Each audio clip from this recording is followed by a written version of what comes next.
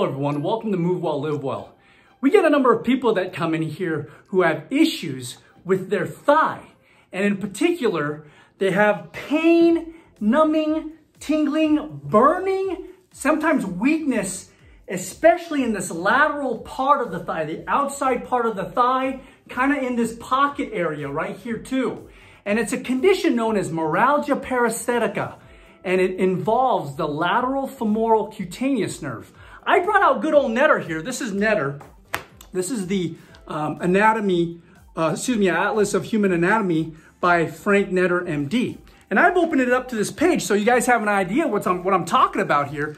This right here is the front of your thigh. So this is the right thigh right here.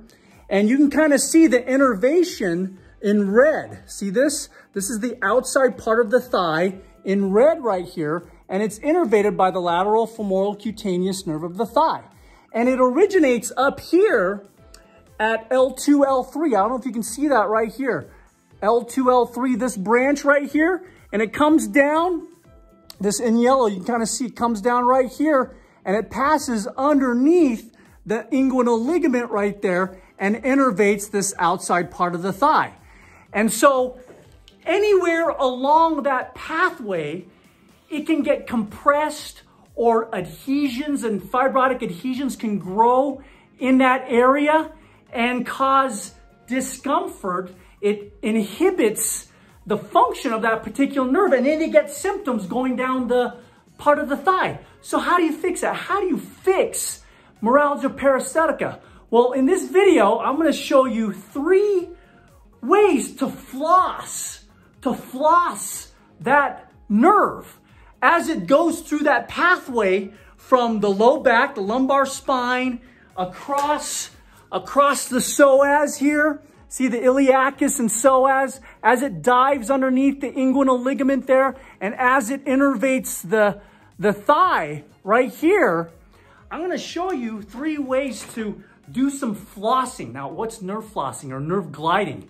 It's to kind of take that nerve and floss it through those pathways so that way it can be free to do what it's supposed to do. So the first one is you're going to do it standing. So this is how you floss the lateral femoral cutaneous nerve standing. So here you are. You're in this position right here. I usually recommend folks do this in a door jamb.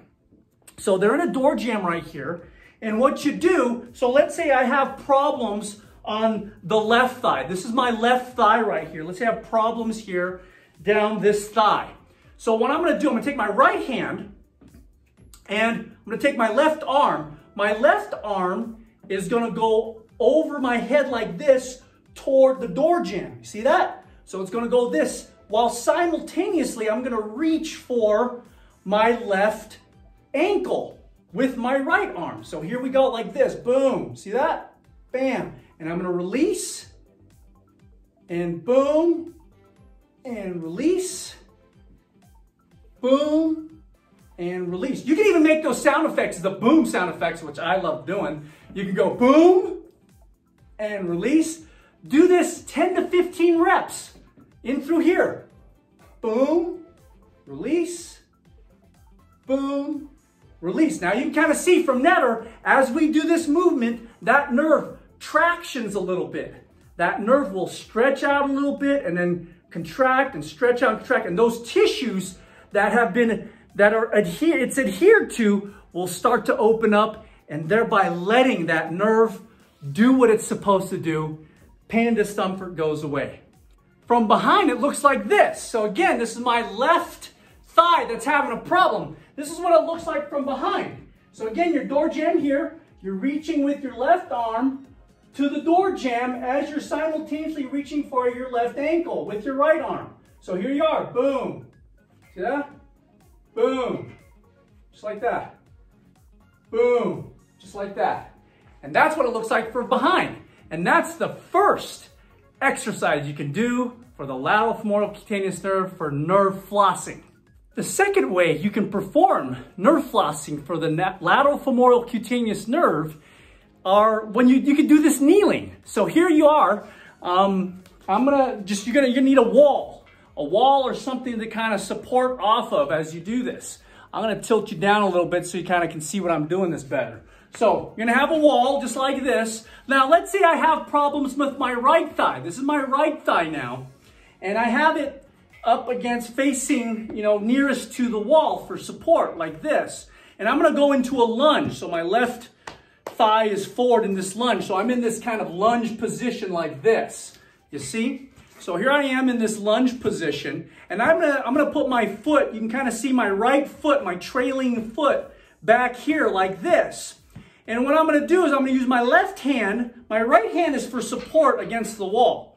My left hand is going to reach for my right ankle. See that? And as I reach for my right ankle, I'm already going to tilt toward the involved, I'm going to tilt away from the involved side. So as I tilt away from the involved side, I'm reaching for my right ankle and boom, just like that.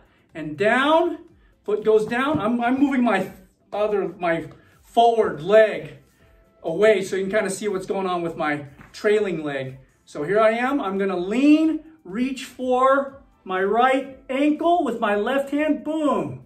Just like that. And boom. Just like that. Again, 10 to 15 reps in through here. Again, these are to your comfort level. You might not even be able to get this full range to start with. You can do these to your tolerance. In other words, if you feel like you're already in this position right here and you lean and you can really feel that pulling through there, then that's fine. But as that nerve gets more and more free, you're going to be able to do the full dynamic movement of this flossing. So this is what it looks like from behind. So from behind, here I am. And just for the sake of purposes, now let's say my problem is my left thigh. So right here. So my left thigh, I have my right foot forward here. And this is how it looks like. So I'm going to, as I reach with my right hand to the involved thigh, I'm already leaning. See that? Boom. Boom. Boom. Boom. And that is the second way you can do nerve flossing for the lateral femoral cutaneous nerve. You can do it while you're kneeling. I usually recommend a floor. You can put a pillow underneath your knee so that way it doesn't get trashed when you're doing these exercises. So get yourself a nice cushiony floor or pillow underneath your knee to do that, and a good supportive wall or chair, whatever you may have, something stationary in your house that you can hold up against. Last but not least, the third way you can do nerve flossing or nerve gliding for the lateral femoral cutaneous nerve. Lateral femoral cutaneous nerve. Say that again 10 times fast. See where you get to. Well, anyway, the last one you could do are scorpion stretches. That's right, the good old scorpion stretch. But we're not going to do it in a stretch. We're going to do it dynamically. We're going to move as we do the stretch. So, here you are. You're lying down prone. You can be lying down and do these exercises. And now you do the scorpion. My hands are outstretched in front of me. Let me tilt this down so you can kind of see what everything is doing. So here my arms are out in front of me like this. And I'm going to try to keep, let's say my involved side is my left side. So this is my left hand, left side. And I'm going to reach with my left foot to the floor. See that? Boom. While trying to keep this arm on the ground. Boom. Just like that. Boom. Just like that. And then again, you can say boom. It's a good cue. Boom.